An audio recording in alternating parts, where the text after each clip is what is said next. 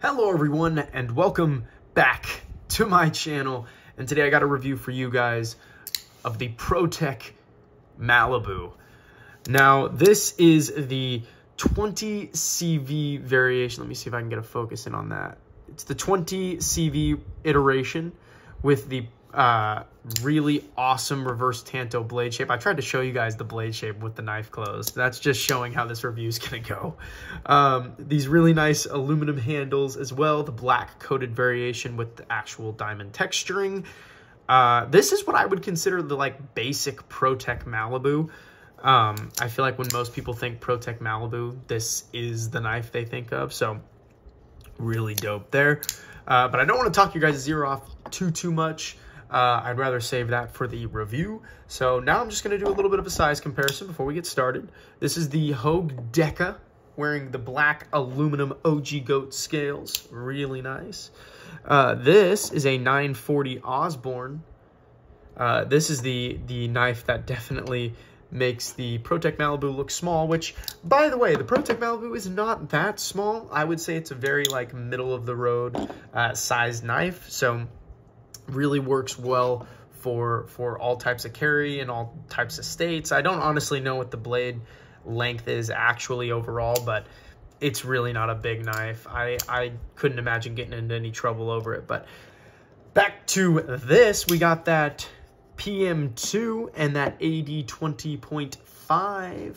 Now the obviously the PM2 is just bigger than both of these knives by a fair amount, so we're just gonna take that guy off. But the AD 20.5 is only slightly bigger than the Protech Malibu, and I would say this is an almost perfect sized knife, at least for my hand. It's small yet still big enough to fill my grip, which is nice. And then I feel like finally, two knives that I just recently reviewed. I shouldn't say just recently. It's been a few months. I'm not gonna lie. My posting has been very inconsistent, but we're gonna try to fix that. But yeah, both of these knives are just way bigger. It's just not even anything. So we'll put those away, and we will jump into this review and go over what I like and don't like about this knife, and what I can recommend, or rather, if I could recommend it for you guys. And I will say this, at the end of everything, I do also want to rate this knife on a scale of 1 to 10. I am allowing myself decimal points. That'll be a new feature to the channel. If you guys absolutely hate it, you can let me know, and I will never do it again. What else? I'm going to be reviewing this knife next, by the way. Just wanted to get that out of the way, because I don't know when it's perfect to say that. So yeah, the Civivi knives, Vision FG, my next review, boom. So for those of you that stuck around longer than my intro, you just got a sneak peek.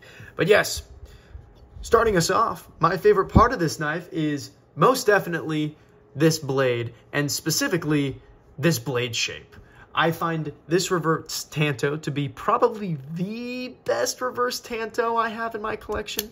I don't know if I'm necessarily taking a shot at any knife in particular, but I will say I do like this one a fair amount more than any of my other reverse tantos. It is way more finer at the point. It is so much sharper at the edge than I feel like any of my other ones have. And it's not thin. This is not a thin blade stock. It's about the same as the 940. And it is not thin, but it comes down to such a paper thin edge. Honestly, a scary thin edge. You guys can kind of see it there. It is thin. I love that. I also love the 20 CV steel. That is one of my all-time favorite steels. I absolutely love it. And while I'm back here, did you guys notice how to find the steel, I had to flip the knife like that and look at the spine? Yeah, all the writing is on the spine of the blade. You don't even know it exists. I mean, unless you're looking for it, but look at that. No writing on the blade, no billboarding, no nothing. That is awesome, you guys.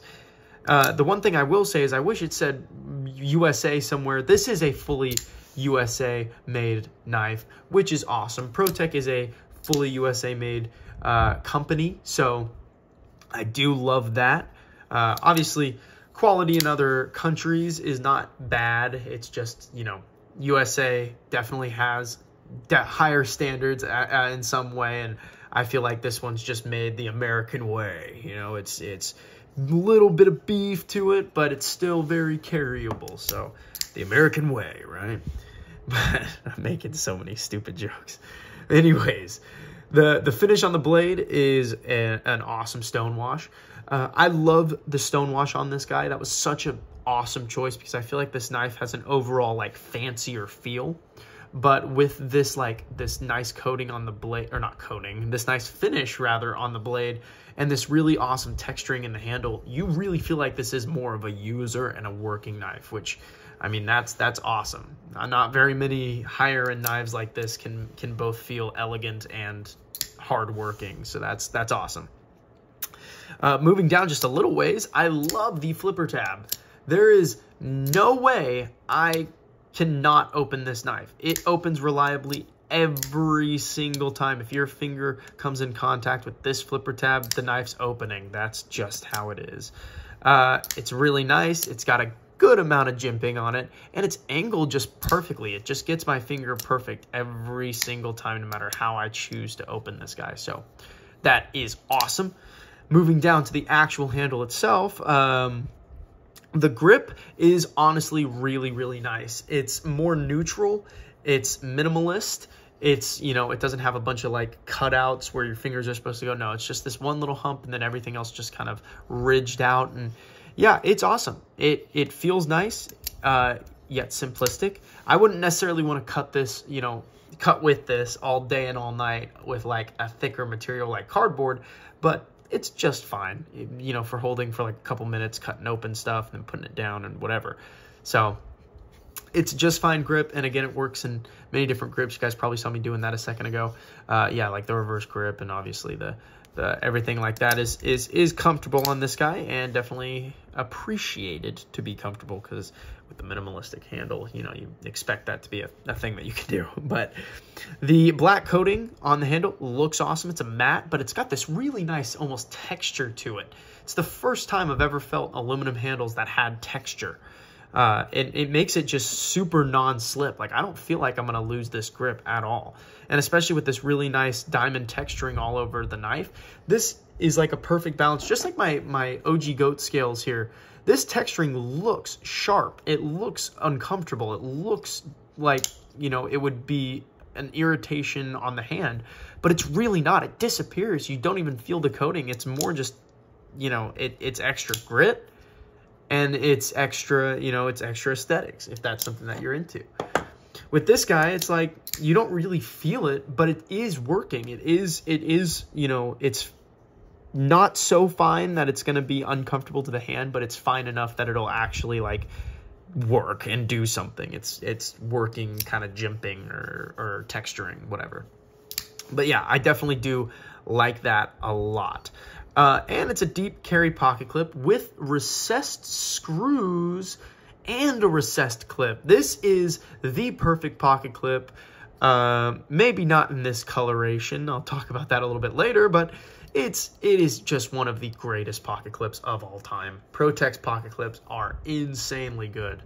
Definitely do like that. And of course, the action is insanely good. Fall shutty every single time, and that is both thanks to the ball bearings that they chose to use and this amazing button lock system. I would say Protech is the king of button locks.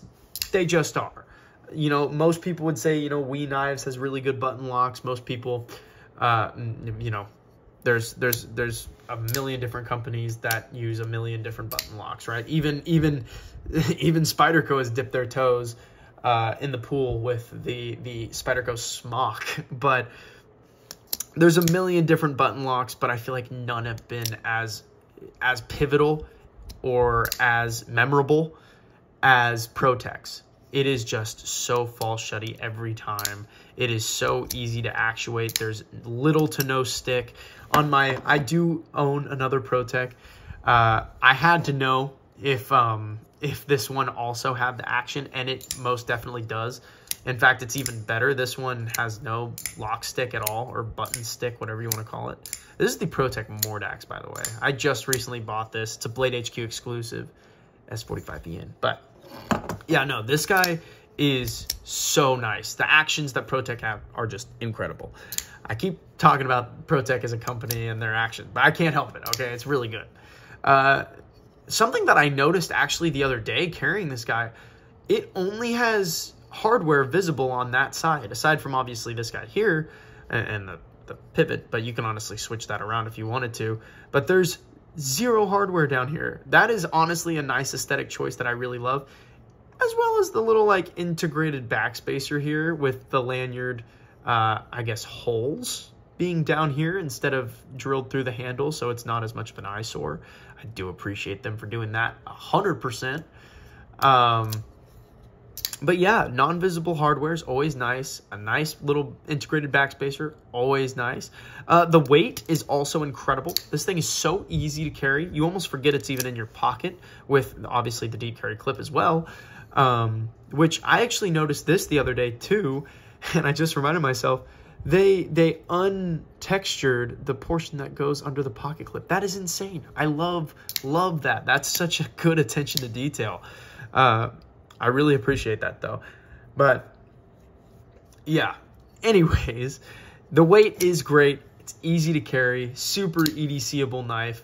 That's pretty much what we're getting down to. It's a great knife.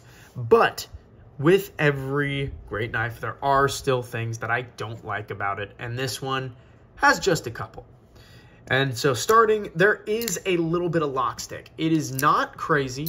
It's a little bit of, you know, it just takes a little click to get the button disengaged.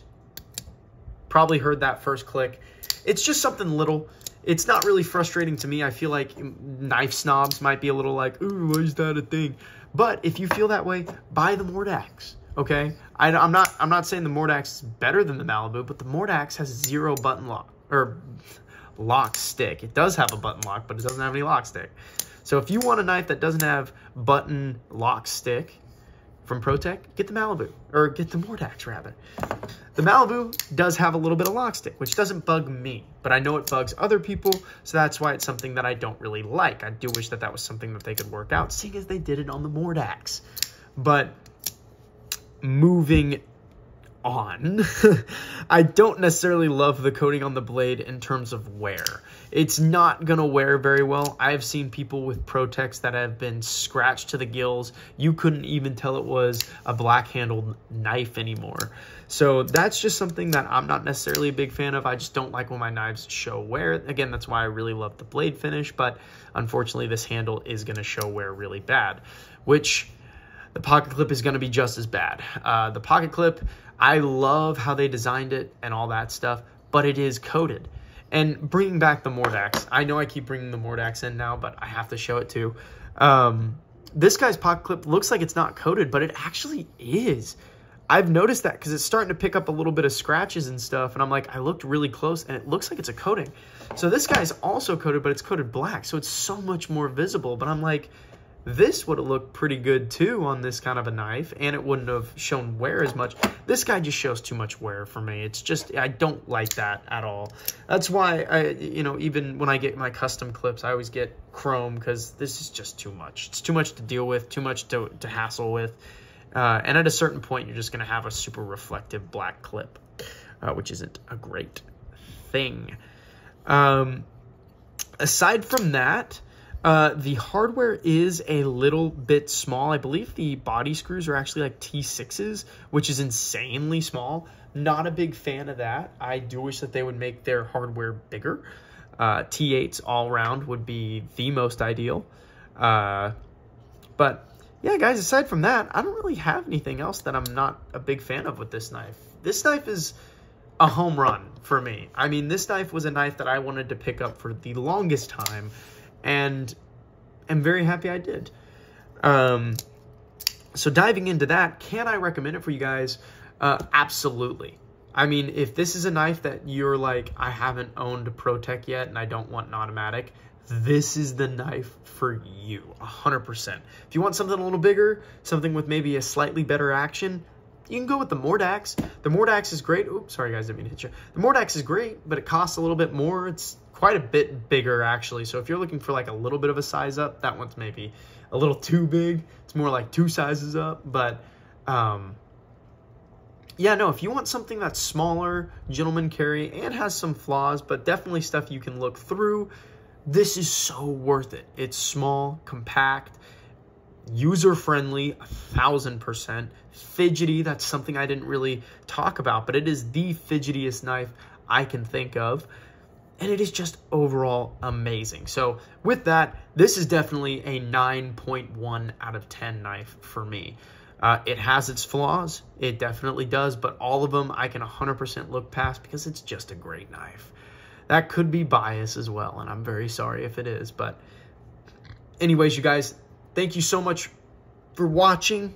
Sorry, I'm kind of fumbling the bag right now on this on this outro, but thank you guys so much for watching. I hope you guys have a great rest of your day.